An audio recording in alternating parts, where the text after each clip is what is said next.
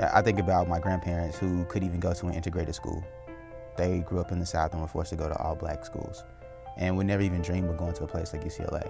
So for me to be here and not only, pursuing a degree, but a doctorate degree at that, it just speaks so much towards what I bring. Like, I bring an entire community of people who will look at UCLA, I see a Bruins game on TV, and they'll say, go Bruins, because they feel something. They know I'm there, they're supporting me. And by virtue of me being here at UCLA, there's an entire community of people behind it. I really appreciate what UCLA does as a university to try to include diversity. I think about, everything that the UCLA has done for me to not only get me here, but keep me here, is because of initiatives that want to foster more diversity. And it shows that when you give people opportunities, they take them, they run with them, and they thrive, no matter where they come from, no matter what their background may be.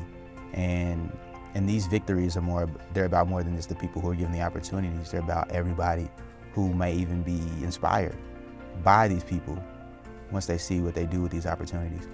Part of learning is about really starting to understand people and making connections about different cultures and different backgrounds, and really starting to understand how a lot of the problems that we try to address as graduate students, as people looking to create the type of scholarship that will hopefully improve the society, is to understand, how similar are the problems that are persisting around the world, around different communities, within different people.